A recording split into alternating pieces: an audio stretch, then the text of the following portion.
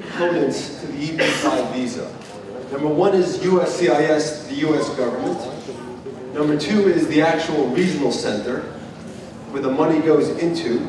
And then number three is the actual project that the money's being invested with. So every single regional center in the US is designated by the government. It's all equal as far as designation goes.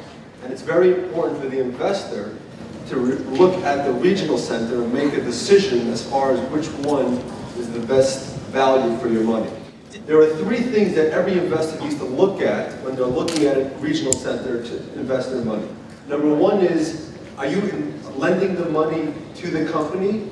Are you putting your money at risk? Are you vulnerable to the economic conditions of the project the money is going into? Are you going to get your money back at the end of 5 years, or are you going to have equity in the business or the building, which is the most important aspect to investing, is the jobs creation. You have to look at them to assure that the project is creating the jobs they are saying they're creating.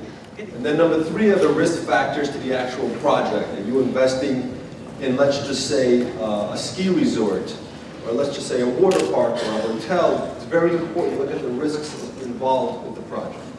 Our Excel team is a unique team for many, many reasons.